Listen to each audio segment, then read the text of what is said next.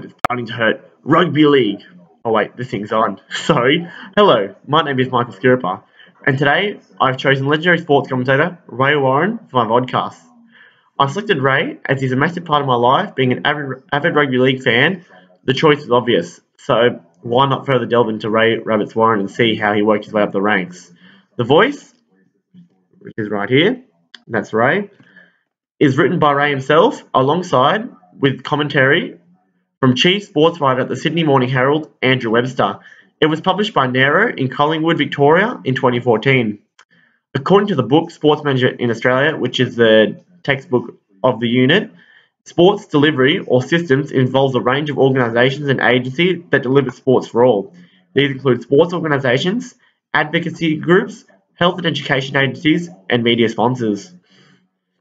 These are important as they emphasise pathways in sports development and equity in sport.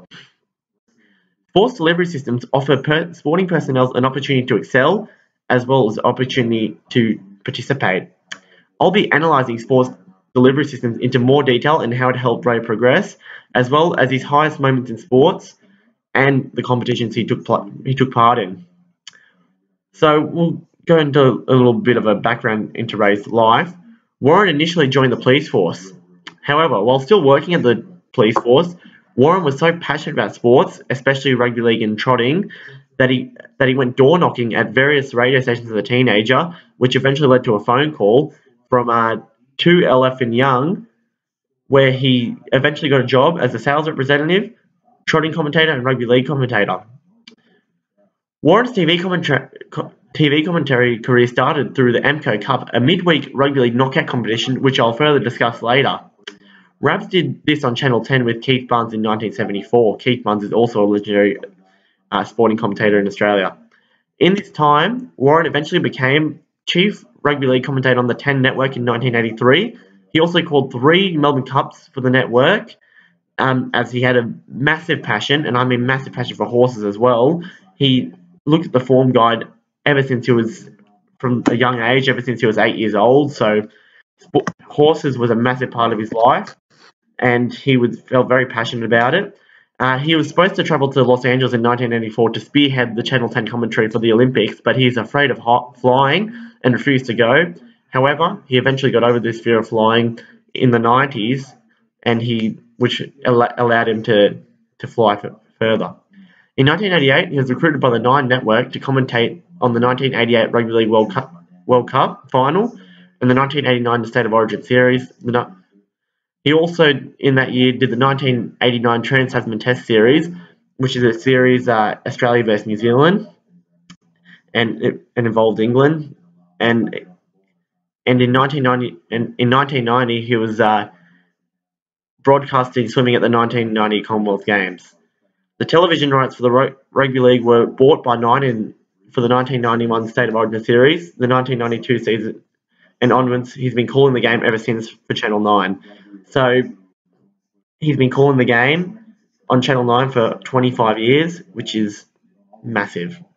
Ray can thank sports delivery systems to help him reach the very top. Ray now has a bronze statue in his hometown of Junee, which proves how influential he is. Ray was involved in the MCO Cup and Rugby League World Cup. The MCO Cup was a straight knockout format competition where the winner goes on until the ultimate champion was crowned. Ray is still commentating the Rugby League World Cup. According to whatis.com, a round robin is an arrangement of choosing all elements in a group equally in some rational order, usually from the top to the bottom of a list and then starting at the top of the list and so on. A simple way to think of round robin is that it's taking turns. That's exactly what the Rugby League World Cup is. It's a group stage format, and the top two, in some cases top one, go through and find their way to the final. So the top 2 usually go on to play in the quarterfinals, which is 8 teams, and the 4 winners from that meet in the semi-finals, and the 2 winners from the semi-finals will meet in the final, and the winner of the final eventually holds up the trophy and the World Cup title. Ray has a plethora, and I mean a plethora of sporting achievements. I've limited down to the top 10 in no particular order, as you can't really list them, like order them, because there's just too many to order. So in no particular order, I went with number 1, 1973, securing a contract with Channel 10, as it was his first gig on TV and an iconic moment in his life. Number 2, calling 3 Melbourne Cups, as he read the form guide and called trots in young New South Wales as his first job, and he's read the form guide ever since he was a young child. So calling 3 Melbourne Cups is a massive for him. Number 3 was getting his first gig on radio as a young teenager in the police force, as this is what he really wanted to do. He knew he was born to commentate.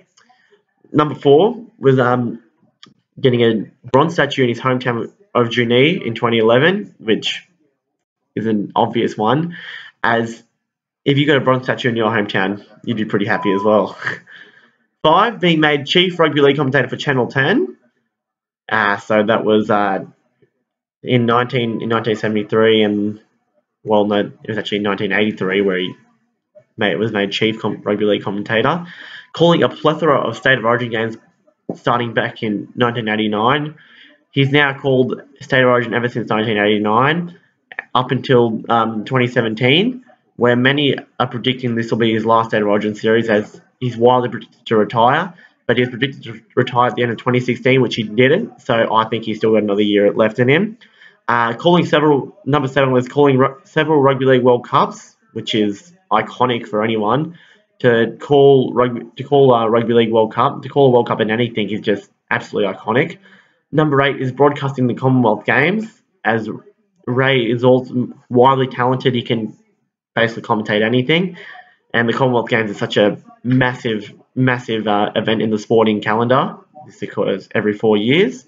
Number 9 is being at Channel 9 ever since 1989, so a 25-year career is just absolutely, or no, more than 25 years, sorry.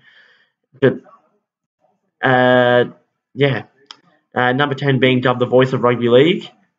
So many actually regard Ray to be the voice of rugby league, and ever since watching rugby league as a young boy, all I can remember is Ray Warren's voice. So now I'll go into a personal reflection on this book. Ray can thank sports delivery systems immensely for his rise to the top. Ray started from the bottom at a local radio station, and now he's the chief commentator at Channel 9. He's the voice of rugby league and the most respected rugby league commentator ever. Colleague, Channel 9 commentator, and general manager of the Penrith Panthers, Gus Gould, claims Ray Warren to be a legend in Australian sport. Overall, the book was a pleasure to read. It was interesting to get an insight on how influential sports delivery systems are and how much it helps to reach the top. Ray Warren is my inspiration, and I believe me choosing Ray Warren was the appropriate choice. Thank you for listening, and keep listening to Channel 9.